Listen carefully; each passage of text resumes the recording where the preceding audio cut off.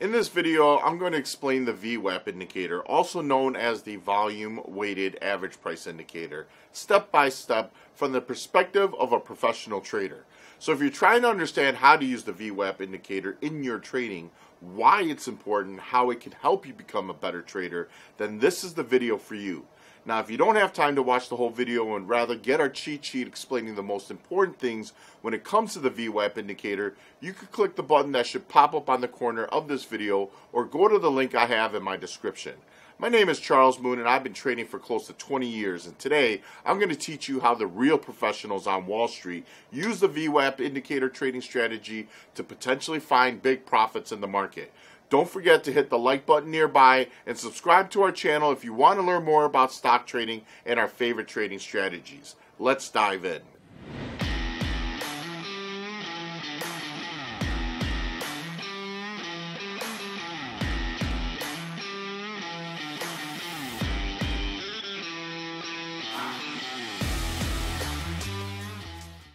All right, everyone, so let's talk about the volume weighted average price, or the VWAP. You know, what kind of trades it's really good for. It's really best suited for day traders. The reason being is that it's actually one of the most popular, if not the most popular, day trading indicator out there. It's used for, you know, everything from futures to, you know, large caps to small cap penny pumpers. You know, the actual inclusion of this indicator for day trading standpoint really helps you understand market sentiment, really whether you should be a buyer or seller, whether you should be an aggressive buyer, passive buyer, aggressive seller, passive seller, and more importantly, you know, it is a widely watched, widely referenced day trading indicator or price level of importance. Now, on screen we have Microsoft here, and you can see there's a bunch of lines. So I'm just going to highlight specifically where the volume weighted average price level is. It's this deep purple line right here. Now also, if you take a look, there are two lines above and below. Now because of that aspect, whoops, that's a horrible drawing. Because of that aspect, guys, these are important levels that we must know as a day trader, both on the upside and the downside, okay? So when we look at the volume weighted average price and knowing that it's the most popular day trading indicator, that also means there's going to be a ton of eyes watching these particular levels. That's why they become extremely important to be aware of, because market sentiment can change on a dime right there. Again, if you're able to buy low with limited risk, with great upside reward, plus defined targets, that always makes those trading opportunities extremely attractive. So I'm going to break down in a bit exactly what I mean by that and why this is relevant on an everyday situation, especially with stocks that trade on volume. Now, overall, the volume weighted average price resets every single day. It will start, meaning it will start its indicator from the opening print, not at the opening bell, but in pre-market action, as you can see back here, and you can see right here. And because of that, the VWAP will change on a day-by-day basis. We don't want that data to carry over. Again, when we talk about the VWAP, we're more interested in knowing the current market sentiment versus what the previous sentiment was. Things could always change on a dime. A stock could be extremely bullish one day and then look extremely bearish the next. And so as a day trader, we're only looking for those pockets, those small pockets of movement, and we're looking to take advantage of those opportunities when they're presented. Now, when we take the VWAP into consideration, how are we going to trade off of these levels? In particular, again, if you have a basic understanding of support and resistance, that is absolutely one way you could approach these actual trade entries. You're looking for potential bounces off this VWAP level right here, right? We're looking for resistance or support off of these levels for reversal plays as well. And again, I'll highlight those in just a bit. But overall, when we see stocks below the VWAP, it's actually telling us that the buy-side demand is not that significant. And more than anything, sellers may be in control, all right, because the heavily traded volume is pressuring the stock down. And on the flip side, it's the same thing. If stocks are above the VWAP, we could really view that as a bullish thesis, right? Buyers are in control. They're not letting the stock price deflect any lower. Now, as with any day trading sentiment that we decide to take on, right? Anytime we want to day trade, it's always going to be best in the first hour, hour and a half of the day to trade. Why? Because it's going to be the most volatile time frame, it's going to be the most liquid time frame, and there's going to be the most inflow of volume. Now, all of these are a bit separate from each other, but when you combine them, and again, timing is going to be crucial in these moments, these are the recipe to getting great rewards in a short period of time. That's so important when we respectfully look to day trade. When we day trade in choppy market conditions with no conviction movements, you get a lot of head fakes, you get a lot of, it looks like it's gonna drop and then it comes back up and then you start buying and then it comes back down, and it just becomes these highly frustrating moments. So again, a part of that analysis, a part of that knowledge is going to lead to where we should trade regarding the volume weighted average price. Now, let's talk about strength. When we see price performance in a stock, especially early on, ladies and gentlemen, right? When we look at price performance in a stock early on, and respectfully, a stock takes off in the first 5 minutes to the upside, and then it pulls back. A lot of the times, these stocks pull back to the volume weighted average price range, right? When it hits this indicator and starts holding as a floor, especially if it taps it a couple of times in just a short time frame, a lot of that usually means that there's buyers coming in and that the stock is primed to make an up move. So if you look at my chart right here in Microsoft, you can see that we actually had early sentiment and early buying, and you can see that Microsoft started bouncing off of the VWAP. And sure enough, right there, it decided to pop back off of that level, decided to make new highs, and started to immediately have range extension. These, again, are meant to be more shorter term trades. Sometimes you could hold off and hold a lot of these stocks, you know, from open to close. A lot of day traders will, but a lot of these are meant to be short term moves, 3 minutes, 5 minutes, 15 minutes. Obviously, it's important that the stock stays above the VWAP, but if we could get an early indication of where the stock price movement is going to be, we could take full advantage of those opportunities. And more importantly, we know exactly what side of the market we want to be a player on. Again, if we're holding the VWAP like Microsoft did in that instance, we're certainly going to be looking to be a buyer. Now, if we look to the chart here, you can see that early on, the VWAP actually decided to become a bit of a resistance range, highlighted right in this circle, this little baby circle inside that circle. It actually shot Microsoft down to the lows. And it's the same thing. When we got up to this upper level, we had instant rejection. And when we got below that VWAP, guys and gals, look at this waterfall of selling. Now, overall, how could we have noticed specifically that Microsoft was due for a reversal down? It's the same thing that we could see. I'm actually going to make this chart just a little bit bigger so you could see it very, very succinct. You could see that early on, ladies and gentlemen, Microsoft became instant resistance at the VWAP. And then when it recovered above, it became instant support. And then once again, when it got below, it became instant resistance. Now, the telling thing here is these particular price levels that I have these half circles on. Now, that is the second standard deviation. Generally speaking, with the VWAP, the 2.0 standard deviations are an important aspect as well. Why? Because A, they could be tradable levels, right? We look for reversal plays off of them. Or B, if you're already long or short, these are levels of consideration to take profits. Again, if we're expecting reversal plays from these levels and we're going long, right, and it comes to the upside, the top or the upper standard deviation, we're expecting a reversal down. If we start to see that reversal, it could actually have us be more proactive in terms of our trade management. And in an instance like this, where you are a buyer off of this VWAP, if you paid attention close enough, you knew exactly to take profits, because if you didn't, all of a sudden, you'd be caught in this washout to the downside. Now, again, this is a pretty transparent and pretty easy, pretty straightforward, indicator that kind of gave you that guidance if you knew how to read it. And again, when we got to that second standard deviation, not only did Microsoft hit it once, it hit it twice and instantly rejected lower.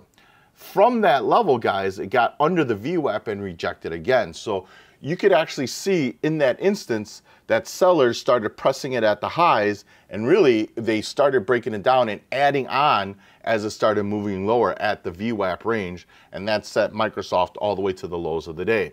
When we see these reversals take place off of this level, again, it can be easily used as a tradable idea with low risk, high reward, or a trade management moment where you're looking to secure the bag, secure the profits, manage through your position. Now, if we look very closely here, guys and gals, you could see that there was support in that reversal up, and it held the VWAP up, resistance at the top, and the VWAP rejection down, and that led to the new lows. Now, with stocks, especially when it comes to this 2.0 standard deviations, generally speaking, when they start trading outside that level, the stock generally looks to come back in. We call that the theory of magnetism, right? That's why we see these reversal points. Now, certainly at some point in time, we could still see the stock moving lower. And if you notice here, the bands, right, or the upper ledges and the lower ledges are expanding. Now, when they were tight previously and now they've expanded to be this wide, it just tells you that there's a lot of volatility that's taking place in the stock, that there was much larger than normal price movement, and so it's accounting for that as such. It's accounting for that as a reversal play up. It's accounting for that as a reversal play down. So keep that in mind. Now, again, when stocks are below the VWAP, remember, we're thinking bearish sentiment. Now, the reason being, ladies and gentlemen, because of that thesis, is because the buyers were not strong enough. There wasn't enough demand to keep the stock price propped above this VWAP. This VWAP is traditionally looked at as a threshold level on a daily basis for each of these individual stocks. It doesn't matter if it's Apple, Microsoft, Facebook, BABA, NVIDIA. You could go on, and you'll see how stock price and reaction at this level really plays a role in future sentiment and price performance.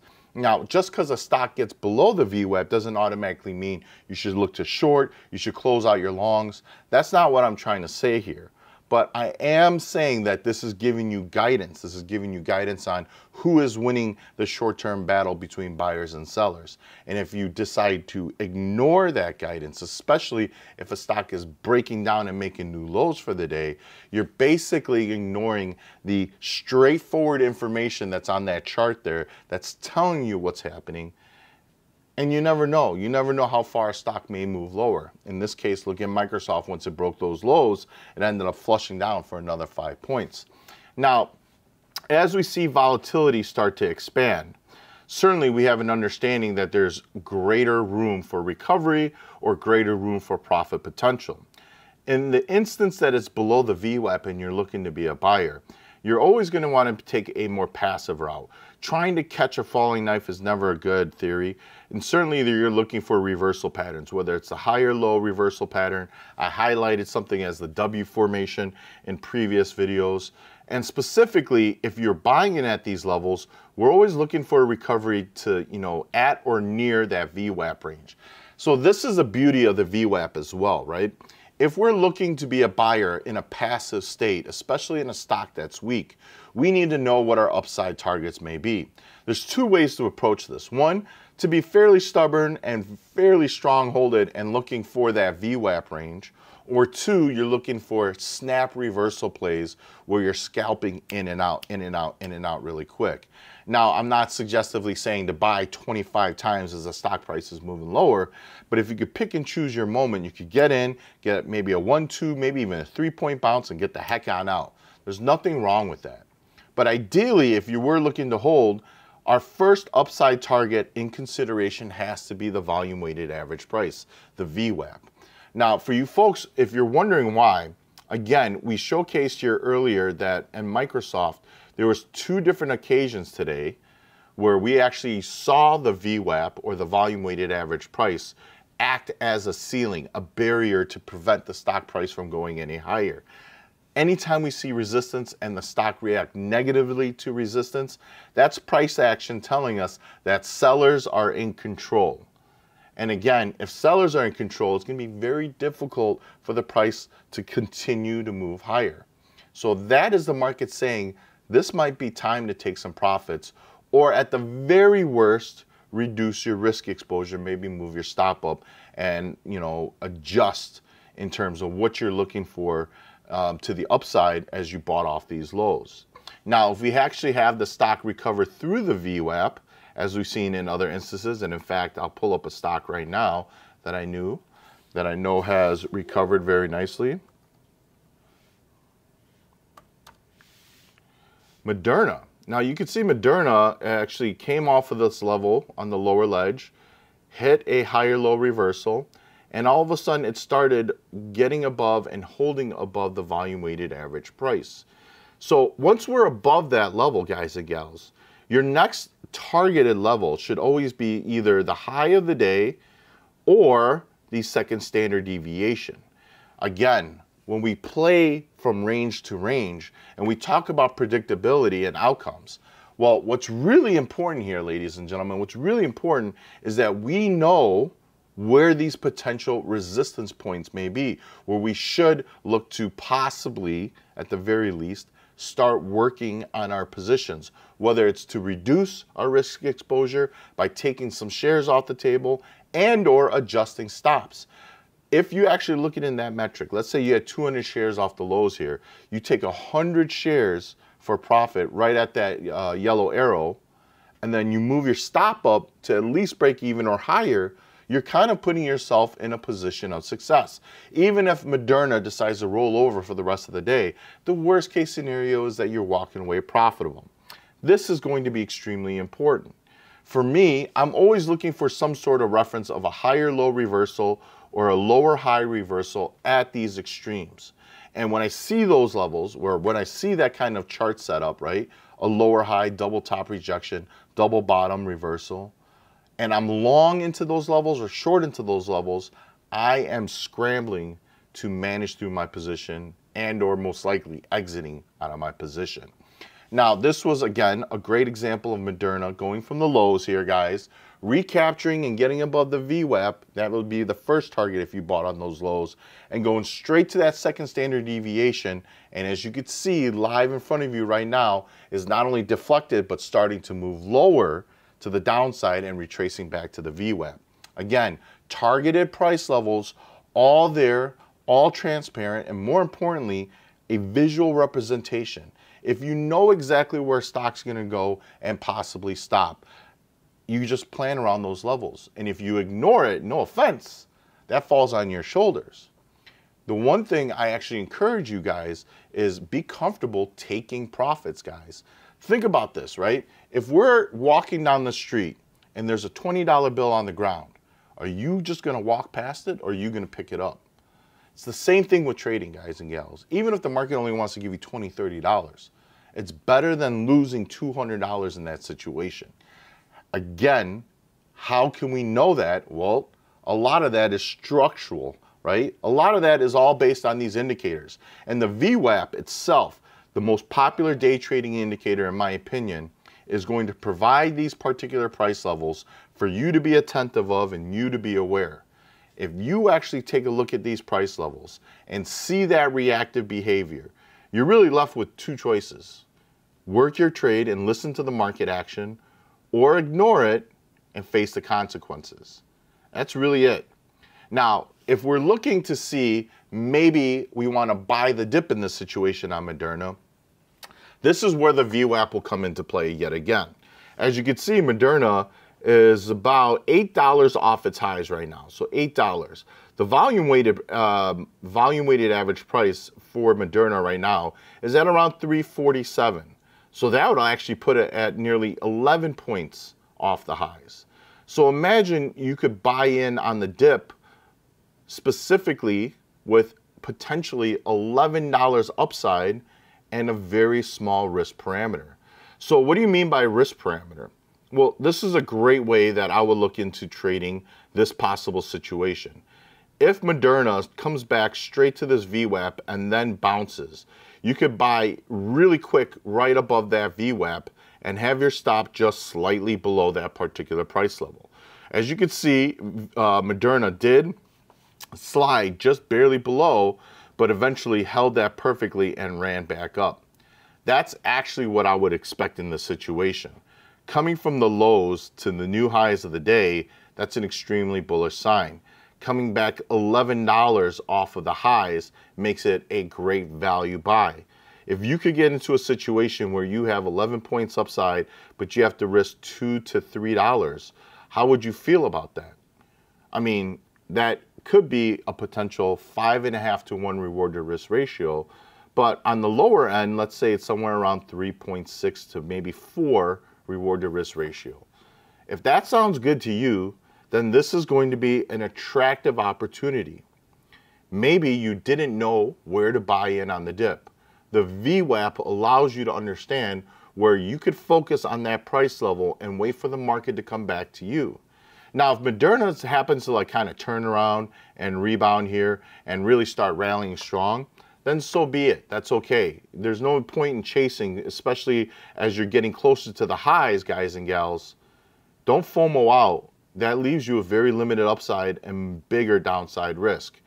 Change the scenario into a winning one. Be patient for your opportunity. See if you could get that opportunity. Look for the price action. Most notably, we want to find a support level at the VWAP. Know that you only have to allocate small risk to potentially make great reward. And again, if this makes sense to you guys and gals, you now know how to trade around the volume weighted average price.